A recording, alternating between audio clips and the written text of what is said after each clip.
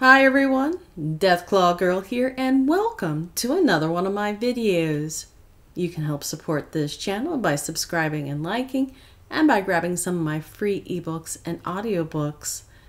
Today I'm promoting a Super Duper Wasteland #1. It is an adult picture book, basically bunnies and rainbows in the apocalyptic world. So yes, go check it out. The first one's only 99 cents.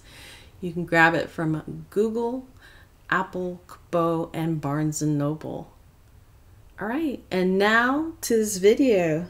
In this video, I'm just letting you know that servers will be down tomorrow, Tuesday, March 26, 2024, starting at 10 a.m. Eastern Time, excuse me, or New York time. So yeah, if you're going to do anything with season 15 Scoreboard, you need to get it done today and up till, maybe 9 o'clock tomorrow, because you want to collect the rewards that you have on the scoreboard, because yes, they will disappear as soon as the servers go down, and they will never come back. Now, I don't know about all of you, but I have mixed emotions for the upcoming new season.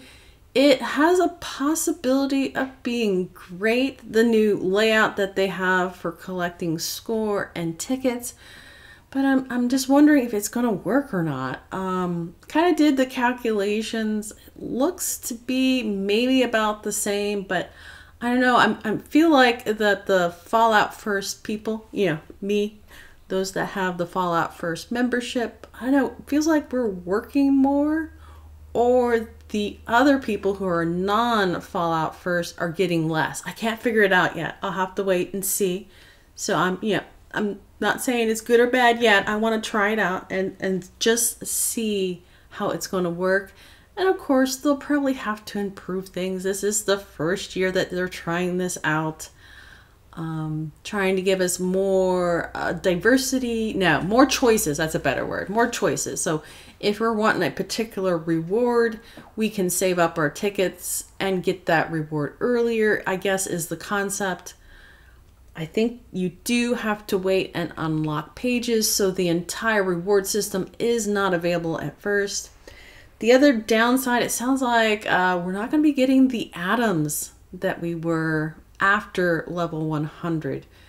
After level 100 on the original scoreboards, every 10 spaces or levels, the atoms were offered again. Now it does look like we're getting more atoms, I think, from the scoreboard, from the first original, 100 levels. So yeah, we'll see about that again. Again, I'm holding off for a total review of this new system. If you haven't seen the rewards, I'll link the video that shows you all the rewards for this upcoming season, so you can check them out. And I'll also link a video that talks a little bit more of what to expect from the, is it Atlantic City Playground? Let's see if it's here. Season update, season Duel with the Devil is actually the name of the season for the scoreboard. All right. There will be like 2 new expeditions for Atlantic City and some quests actually from the map area. So yeah, check those out. And of course, as Tuesday comes, I'll be dropping a boatload of videos because there's just going to be a lot of stuff, especially hopefully brand new stuff in the Atomic Shop. All right, that's it for me, Deathclaw Girl out. Again, don't forget to collect all your rewards because they will disappear once Tuesday, 10 a.m. New York time arrives. All right, happy gaming. Happy, hopefully, new scoreboard. Bye.